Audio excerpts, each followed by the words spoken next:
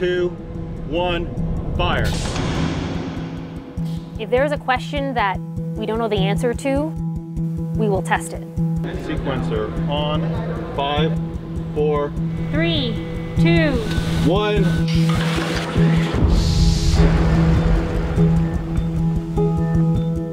Now that the Perseverance rover has started to collect the first samples, that has kicked off the Mars Sample Return mission.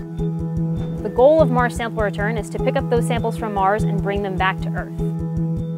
This mission has many crucial components involving many NASA centers as well as international partners.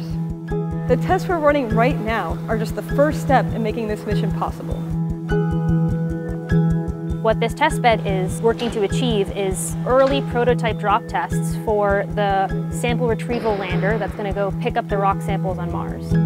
3, 2, 1.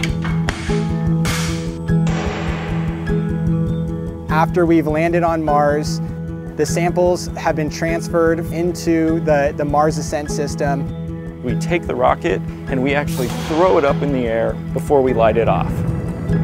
It's an ambitious effort because we've never done this before. Sequencer armed.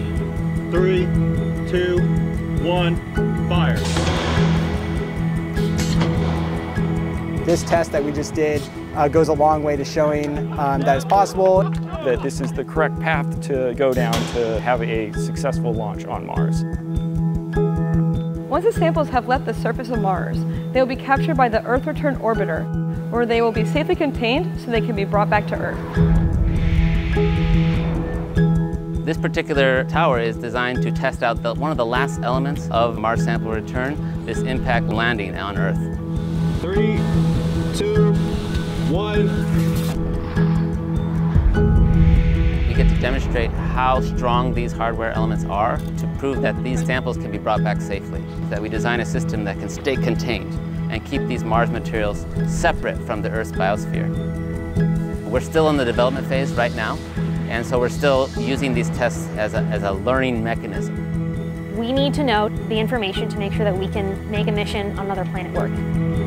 In order to accomplish goals such as bringing samples back from Mars, you have to sometimes dare mighty things.